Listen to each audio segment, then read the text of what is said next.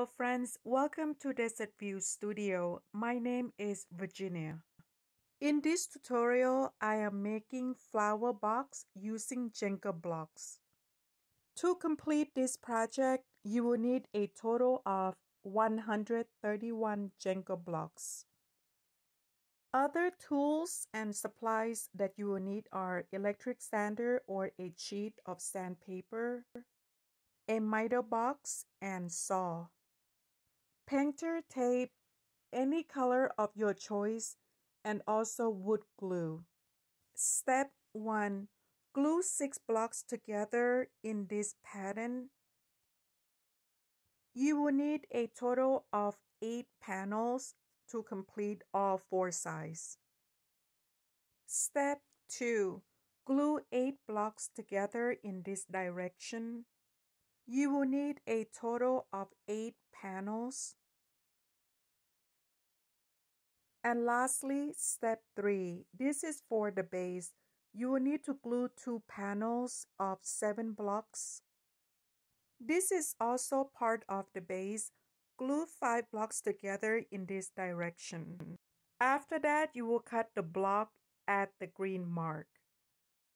Glue all 3 pieces together in this direction.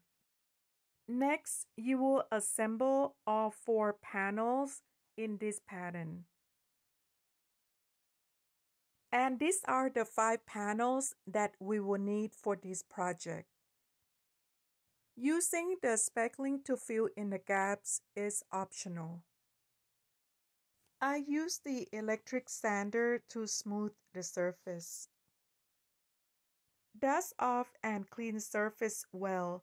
After that, I tape in section as you are seeing here. I paint this area in black. Repeat on the other 3 panels.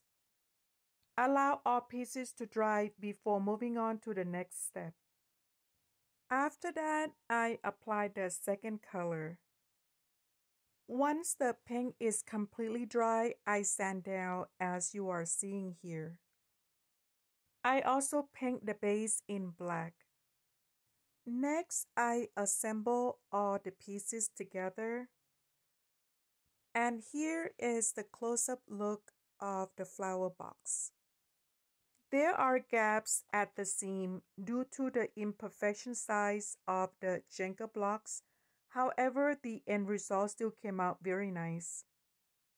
These are the iceberg white roses from my front yard.